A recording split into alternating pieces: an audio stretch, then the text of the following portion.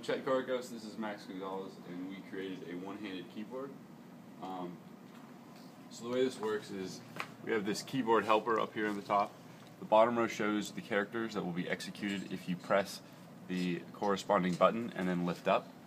The top row shows the buttons that you can execute that involve pressing that button and another button. So for example, if you press just an A, the first button, and lift up, you'll execute an A. But if you press A, you can then execute a C. So lift up, and you can see how there's a C up in both of these columns. So delete is all 5, and then you should type hello world. Alright, so here goes. Hello world.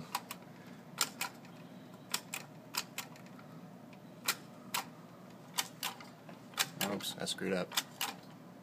It's a little finicky, as you can see. There's W, O, R.